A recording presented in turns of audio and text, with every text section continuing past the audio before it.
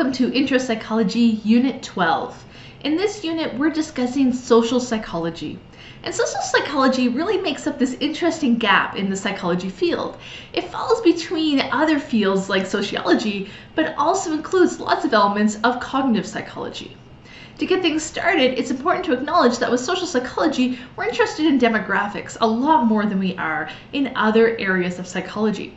And speaking demographics, over the last 4 years here at the University of Calgary, it's important to understand that roughly 75% of our intro psychology students have been female, with the remainder almost exclusively male, but with about 1% of our students identifying as non-binary. We've also identified that just around 40% of our intro psychology students identify as white or of European heritage, with other groups such as South Asian or East Asian making up significant portions of the pie, followed by students who identify as Hispanic and students who identify as Black. And in terms of ages, although the majority of students are between the ages of 18 and 20, we also have to acknowledge that those students over the age of 25 are actually about 10% of our student population. Now, these demographics might be switching this year because we're learning online, and we might see that change. So we pay attention to the demographics, but we also pay a lot of attention to what is going on cognitively. And sometimes there's a lot of overlap between cognitive psych and social psych and really make up the area of social cognitive psychology. What are these cognitions we talk about? Well, one, for instance, is talking about attitudes. And so an attitude is really your judgment about a person, an object, an experience, about anything. And so you might be judging someone's conditions or your conditions or the outcomes of behaviors or the behaviors themselves. An attitude is sort of if you consider something to be positive or negative, if you like it, if you dislike it, what is your opinion on it? There's not necessarily a right or wrong when it comes to attitudes. This is very different than achievement-based tests that have a right or wrong response. We tend to see what your preferences are. Now, when we think about attitudes, it's important to acknowledge that we measure both explicit and implicit attitudes. This is how conscious we are of our attitudes, or if we're aware of these attitudes at all.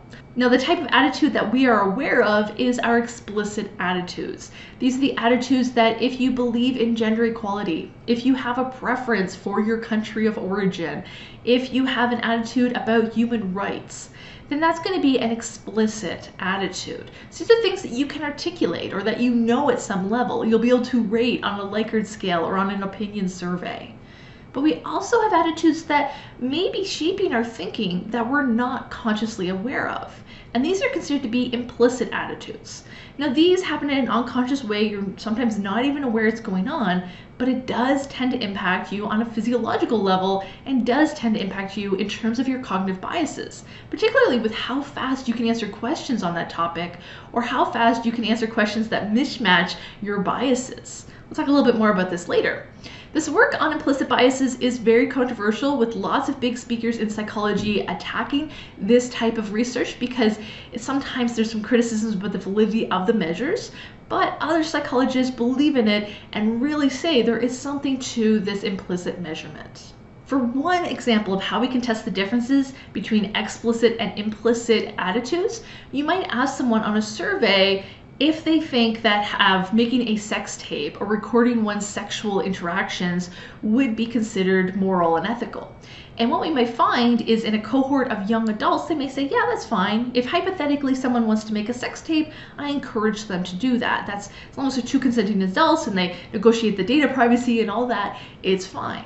However, if you were to ask the same young adults what they would think about their friend if they heard their friend made a sex tape, we find that they become very judgmental in their facial tone, in their physiology, their blood pressure tends to raise, and if they're filling out a form about what would happen and what the responses would be hearing that a friend made a sex tape, we find that they actually show a lot of physiological symptoms of disgust and contempt, and that they start to have a lot of judgment in their thinking.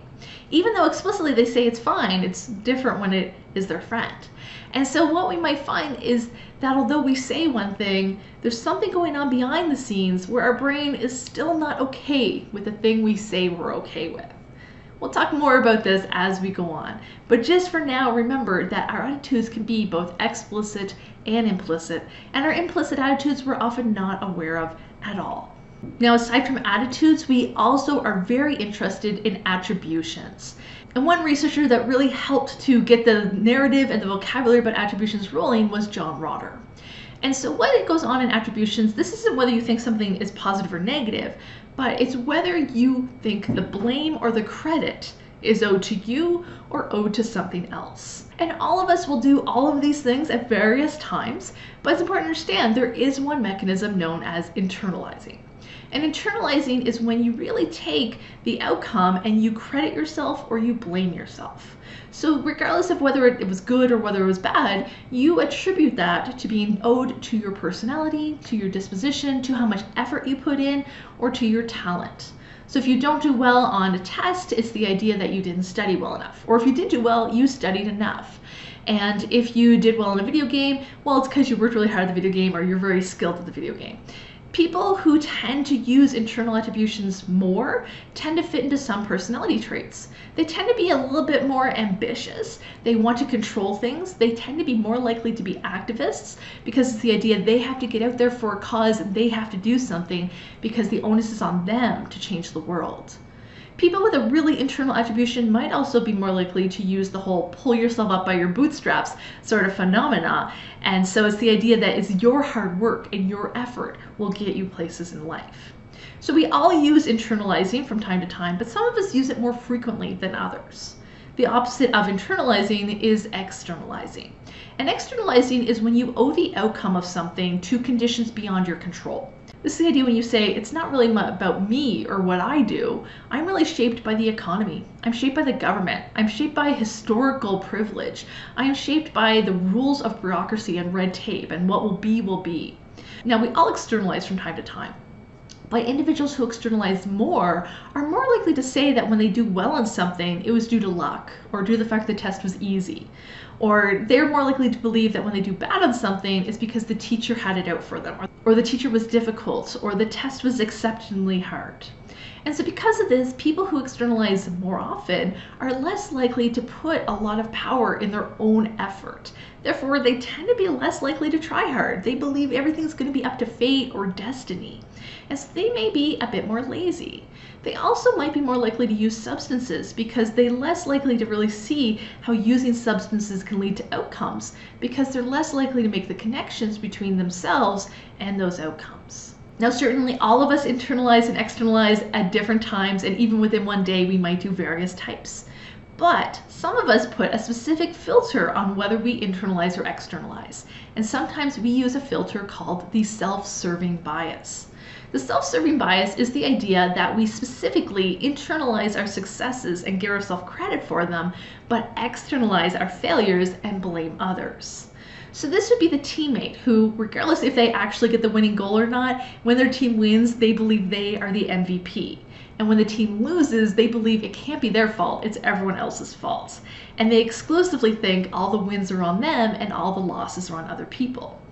This leads to a lot of interesting personality traits. Individuals who use the self-serving bias more often tend to be a lot higher in narcissism. They have a hard time even acknowledging criticism. These are the students that when they get an essay draft back, their brain filters out all the constructive criticism and filters out all the areas they got wrong. They only pay attention mentally to the check marks. And they say, well, if I got all this right, why is my grade so low?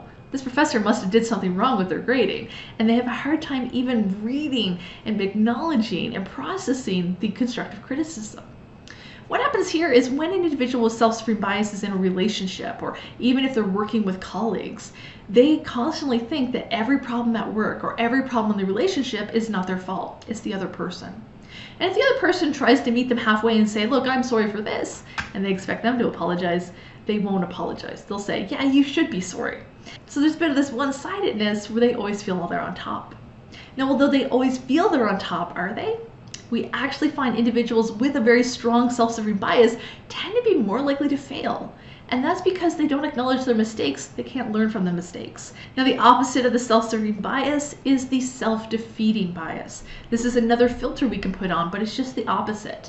Instead of externalizing our failures, we internalize our failures and we blame ourselves whenever something goes wrong, and we externalize our successes and give credit to other people.